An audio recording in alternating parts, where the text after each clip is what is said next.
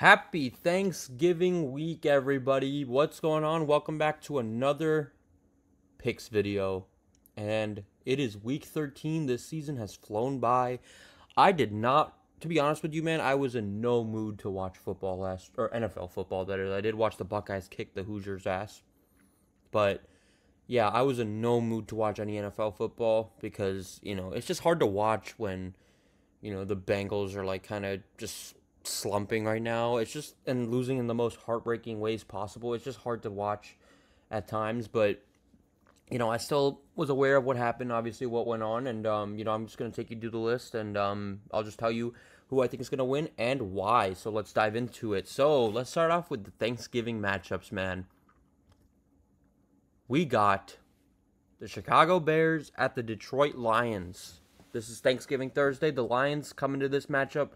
They've got tremendous momentum. They dominated the Colts in Week 12. Jared Goff just continues to just excel and find his rhythm. Jahmyr Gibbs is having an outstanding year. And yeah, I know that because he's on my fantasy team. But the Lions defense, they have a great pass rush, obviously. And they held the Colts to just 94 yards in the second half. And, you look at the Bears. I mean, they have a new offensive coordinator, Thomas Brown, and Caleb Williams has been showing you know, how much of a bright spot he really is. I mean, I was critical of him coming into the season, but he is really shaping up to be a good quarterback, man. So the team overall, though, they struggle to finish games, especially like last week they lost in overtime to the Minnesota Vikings. I just think the Lions' offensive line, I think they should be able to dominate the Bears. Not weak defense, but weak pass rush. And I think that this kind of paves the way for a little bit, not a lock pick of the week, but a decisive Lions victory for me. I think that the Lions, they're just rolling right now, and I see no reason why they're going to lose at home to a division rival. Yeah, I'm going to go with the Lions on this one. Next up, another Thanksgiving matchup. This one, another divisional game. We got the New York Giants at the Dallas Cowboys. So the Cowboys are coming off a big win over the Washington Commanders. They got 2 kickoff return touchdowns, including one onside at the end. And Rico Dowdle had a good game. CeeDee Lamb, he had a good game as well. Cooper Rush has been showing pretty good poise as a backup quarterback. He threw for 247 against the Giants defense, and the Giants are just in absolute turmoil. I mean, one of their players, they said, it wasn't Daniel Jones, and you could see, their offense crumbled even under Tommy DeVito's leadership. So their blowout loss to the Tampa Bay kind of just shows how down bad they are and how bad their defense is right now.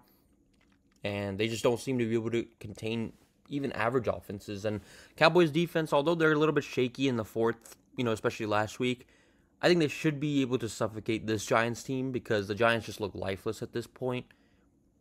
I'm going to go Dallas on this one. A pretty decisive divisional week victory here. I just think that they're just the better team coming into this game. And it is the Cowboys, so you could say they could drop this game, but I don't think it's going to happen. I'm going to go Dallas on this one. Next up, the last Thanksgiving game of the day. We got the Miami Dolphins at the Green Bay Packers. So the Packers, they've pulled off a big win over the 49ers last week. Josh Jacobs, he carried the offense with 106 rushing yards. He had 3 touchdowns, I believe. The Green Bay was outstanding in the red zone, especially.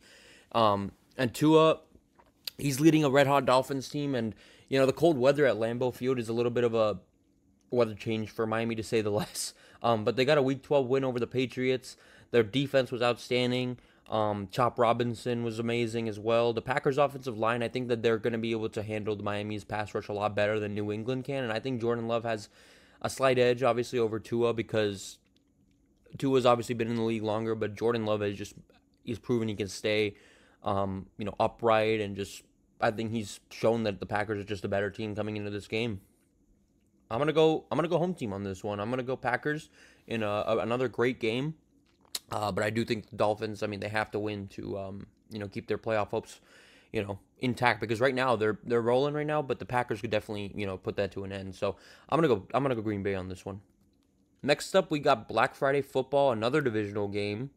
We got the Las Vegas Raiders at the Kansas City Chiefs. So the Chiefs are finding ways to win, even if it's not their best. Mahomes, you saw he had a 40-yard run against Carolina, and the Raiders they've gotten really bad quarterback play from Gardner Minshew, Desmond Ridder, and Denver had like, I mean, against Denver they had like a fake punt. They had turnovers that it just doomed the Raiders. Um, I think Kansas City's my lock of the week, and also they have bulletin board material because the Raiders, obviously, you saw with their mockery of Patrick Mahomes with the Kermit the Frog stuff. I think that they just run him out of the gym here. It's not going to be like last Christmas Day, in my opinion. So I'm going to go Kansas City on this one. And next up, we got another divisional game. We got the Houston Texans at the Jacksonville Jaguars. So Houston, man, their defense is the story here. D'Amico Ryans, they're likely to create some more turnovers, but man, Houston is spiraling. They lost to Tennessee last weekend, and their offense is just struggling. C.J. Stroud is really coming back down to earth after last year. Then you look at Jacksonville. I mean, Mac Jones has been inconsistent. And, I think Houston's defense could take advantage here, and I think the Jags are going to suffer. I think if they lose and another team wins, I think they just get eliminated, if I'm not mistaken, because I know there's an elimination scenario this weekend. I think Houston bounces back and wins, not because of how good they are, but it's just I thought the Texans were a clear Super Bowl team, but, the Jags are just not a good team. I think they should be able to run them out of the gym here. Next up, we got the Indianapolis Colts at the New England Patriots. So the Colts showed some potential against the Lions. I mean, their red zone inefficiency, it just haunted them at the end, especially. And the Patriots are also reeling. I mean, they got outclassed by the Dolphins big time. Drake May struggled mightily. The defense had no answer for Miami's explosive plays. The Colts defense should be able to generate some pressure here. And their offense is, hopefully continuing to find rhythm. And their schedule looks a little light, so I think that's a little bit of a confidence builder heading into New England. So I think they should be able to take care of business here. And the Patriots, I just don't trust them right now. They're not tanking, but they're not a good team enough for me to pick them over the Colts. So I'm gonna go Indianapolis. They're in the hunt. They have a reason to play, and they seem to really care. Unlike another team I'm gonna get into real soon, but I'm gonna go Indy on this one. Next up, we got the Los Angeles Chargers at the Atlanta Falcons. So Justin Herbert and the Chargers, they lost unfortunately to the Ravens. They can shine against the Falcons defense here because the Falcons have struggled big time in the secondary. I mean, they've allowed a 108.5 QB rating since week 5, and I think that whatever their defensive coordinator is, I think they're going to try to pressure Kirk Cousins here, and I think it's going to end up working out. I mean, Kirk Cousins really struggles against pressure and good defenses, and I think Herbert has a little bit of not a bounce back, because I don't think he played terribly last weekend, but I think that, going up against Atlanta, I just don't think they're going to be able to slow down, their secondary struggles. I just don't think they'll be able to slow down Justin Herbert here, so I'm going to go Chargers on this one. I think this is a pretty good game, actually. I think it could go either way, but honestly, I'm gonna go Chargers to bounce back and just keep their playoff potential run just going. Because I think they're gonna be a tough team to beat. Next up, we got the Seattle Seahawks at the New York Jets. So the Seahawks defense was outstanding against Arizona. Their run game was just amazing. They pressured Kyler Murray. Kobe Bryant had a pick 6. Their defense is continuing to peak at the right time. But Seattle's defense, the thing is, the Jets, they continue to struggle against their defense is just reeling right now. I think Geno Smith, he should honestly connect here, but I'm getting a sneaky feeling that the Jets are just gonna they lost big time bad, but I don't know. It's just going with a gut feeling here. I'm not saying Seattle's not legit. I'm just having some weird feeling. It's Aaron Rodgers against Seattle. Yeah, he's had some bad moments against Seattle, but he's also had some great moments. Maybe he turns back the clock a little bit. I don't think they drop this game, honestly. This is going to sound stupid, but I'm going to go with the New York Jets as my upset of the week. If Geno Smith can just continue to find time and deliver to his receivers, Seattle could win, but I just have a feeling that, the thing is, the Jets, they almost beat the Colts last week. Sorry, not last week, I apologize. It was 2 weeks ago, I apologize. Yeah, they were on their bye last week, but they almost beat the Colts. They beat the Texans, who are, mind you, they're reeling as well, but I just have some feeling that the Jets are going to win, so I'm actually picking this as an upset, and I do need an upset, so I would just go with this one. I'm not fully sold on Seattle yet. So I'll go Jets on this one. Why not? Next up, we got the Tennessee Titans at the Washington Commanders. So the Commanders, man, their offense has been inconsistent. I mean, Cliff Kingsbury's play calling has been underwhelming. I mean, I believe they lost to Philly in their last game. Um, I just don't know, man, with the Commanders right now because it just feels like they're coming down to earth. They lost to Dallas. They lost to Philly the weekend before, so they've lost 2 straight divisional games. And the Titans defense, they were able to stifle Joe Mixon last week, and Tony Pollard had a breakout game as well. Um, Tennessee's defense is healthier, more aggressive. I think that they could capitalize on Washington's weakness, but I just don't know. I feel like Washington is just starving for a win. I think Dan Quinn's going to do everything in his power to get his guys fired up. I'm going to say the Commanders win with caution. I feel like, honestly, the Titans definitely could win this game. I was close to making this my upset, but I just think Dan Quinn and Jaden Daniels, they're going to just find a way to win this game. The Titans are not a great team. So I'll go Commanders on this one with some caution, of course. And next up, guys, we got my game. We got the Pittsburgh Steelers and the Cincinnati Bengals at Paycor Stadium. This is an AFC North battle. It'll be intense like it always is. The Steelers are looking back, to bounce back from Thursday Night Football loss to the Cleveland Browns. So they stay in Ohio. Russell Wilson, he played well, but they just could not convert on key moments against the Browns. And just their coaching issues I've played Pittsburgh for a long time. But for the Bengals, man, Joe Burrow has been playing outstanding football, but our defense is, no surprise, Swiss cheese. Joe Burrow has been shaky. Joe Burrow's defense has been shaky, and it's just been demoralizing the team, and shame on them because, every time this guy drives down the field, we lose and then the defense gives up a big play, they lose in the most heartbreaking way possible. Don't get me wrong, the defense was good against the Chargers in the second half, but why can't we have that in the first half? I mean, my God, man. This is just infuriating. And you guys know how I feel about the Steelers. I can't stand the Steelers, but we always seem to lose against them. For some reason, they're a mental block. I mean, we've lost 14 of the last 18 meetings against these guys. They swept us last year. Granted, that was with Jake Browning. But we just can't beat this team. How are they 3.5 games ahead of us? We clearly have such a much better offense. And I just can't believe we're in this situation. In Burrow's prime, Chase's prime, Higgins is, almost out the door. We're doing this BS. Shame on this team. Shame on every single coaching, staff member on this team. They should be ashamed. More of that in my preview. I can't believe we're in this situation, and I'm so glad I have not talked about this team, in the last 7-8 days. I said I wasn't going to make a Bengals video since this preview. Well, it's about time. I'm going to put it out. I'll probably have it out by Thursday. So there's no reason. They've showed nothing. I can tell you right now, I have a feeling the Bengals could bounce back. They've showed me nothing. I had that feeling against the Chargers last week. Yeah, they came back and won. Whoop-de-doo. They lost the game. They found ways to lose. That's what bad teams do. Bad franchises, bad teams. They find ways to lose. It doesn't matter, comeback or not. It was 27-6. They came all the way back against an amazing defense. They tied the game, only for them to lose. They were in field goal range. McPherson bombed 2 kicks because, he all of a sudden just can't kick anymore. I've seen enough of him. I would cut him, honestly. If I'm being honest with you, I'd cut him. Look, bringing in a new kicker. I don't care. He did something in 2021. He did good in 2022. I don't care. I'm done with him. So are we going to win this game? I'm sorry. I'm not going to pick us to win. I'm going with the Steelers on this one. And I hate that I have to pick the Steelers in our stadium to win. But the Bengals did it to themselves.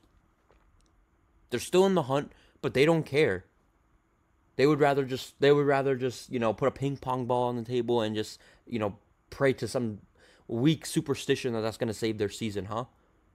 How about you beat a rival to start the game or beat the rival to start this, stretch outside of the bye. Maybe then you'll actually get some fan support. Don't expect any Bengals fans to be at that game. I'm telling you right now, there's gonna be 50% Steeler fans at that game. Terrible towels, because the Bengals have done nothing. to earn fan support this year. They've won one home game all year, and they've lost games in the most heartbreaking or crushing way. They've done nothing to earn it. Don't give this team has given false hope to every single Cincinnati Bengals fan out there in games, only for them to get just suck it right out of us. This team has done nothing to earn any respect from us fans. So, yeah, I'm not going to pick you guys. I had some feeling. I was like, okay, I'm going to pick the Bengals last week. They bounced back, hopefully, against the Chargers. No, they blew that one, too. So, they just don't seem to be taking it seriously. Zach Taylor's losing the locker room. I just think they're a mess right now. Unfortunately, I'm going to go Steelers, and just a shame that I have to do that. What a shame I have to do that. But thank you, Bengals. It's all your fault. Don't blame me. Anyway, next up, we got the Arizona Cardinals at the Minnesota Vikings. So the Vikings are riding some overtime wins, or an overtime win against Chicago, rather. They're keeping pace with Detroit. I mean, they're only a game out, but Jordan Addison, T.J. Hawkinson has been proven to be, reliable. Arizona struggled against Seattle. Kyler Murray did not have a good game. He was under, constant pressure all game, and he threw up really bad pick six. And Minnesota's got a superior coaching and superior talent. I just don't see how they don't prevail. And when one guy just doesn't get going, Justin Jefferson, he had 27 yards last week. Another guy can step up, and that's the best part about this team. They play collectively and they win games. So I'm gonna go Minnesota on this one, but I do think the Cardinals cover. Kyler Murray has a little bit of a bounce back, but I'm gonna say Minnesota wins 27-24. And we go to the 4 p.m. slate, guys. We got the Los Angeles Rams at the New Orleans Saints. So the Rams got absolutely dominated by the Eagles last week. They face a much easier test in New Orleans, don't get me wrong. But they just, Alvin Kamara, Taysom Hill, they're threats, don't get me wrong. But Derek Carr is just mistake-prone. Saints defense has just struggled against the run. So I think the Rams, they just know how to control the ground game. And I think they're just going to force Derek Carr into some errors here. And I think that they get a big win here. I'm going to go Rams on this one. Saints are just not a good team, and I think the Rams, they just bounce back and they win the game. Next up, another divisional game. We got the Tampa Bay Buccaneers at the Carolina Panthers. So Tampa's playoff hopes are alive. They got a big win over the Giants last week, and Bucky Irving, he led a big ground attack. Baker Mayfield, he regained some confidence. The Panthers, they did put up a good fight against Kansas City, but they fell short. But Bryce Young did have a lot of improvement in his game, man. So they seem to have, he seems to bring a little bit of a spark there. But Bucs just look too good right now. They got a balanced offense. They got an aggressive defense. I think that they should give him an edge here. I don't think that the Panthers upset the Bucs here. I think that the Bucs, they just win and they keep it rolling. I think they're aware they've dropped some games. So I think they want to get some games back here. So I'm going to go Tampa on this one to get a win over Carolina. But Bryce Young continues to show improvement. Next up, we got a battle of the birds. We got the Philadelphia Eagles at the Baltimore Ravens. So the Eagles are firing on pretty much all cylinders, man. I mean, Saquon Barkley is leading a historic rushing performance, attack. Matthew Stafford just got smothered by that Philadelphia defense. Then you look at the Ravens. I mean, Derrick Henry, he overpowered the Chargers. But their defense, I mean, they have struggled against, their defense has struggled against, some good passing games. I mean, even Russell Wilson had a little bit of a good, he struggled as well, but he had a good game. But Herbert was able to take advantage, and there was a lot of holding calls on that defense as well in the parts that I saw. But Philadelphia's got a good offensive line. I think that they should be able to control this game, but I think Ravens fans don't need to worry too much about that offense, because I do think that I'm not saying they shouldn't worry about it, but I'm saying I think Lamar can definitely match that against Philadelphia's pretty good defense. But I think that Lamar and them I think that they're just desperate to get a win here. I think that they can definitely compete with the Eagles. And honestly, I don't know if Philadelphia's favored here, but I'm going to go Baltimore on this one. I think that, Eagles, if they want to win this game, they just got to feed the run.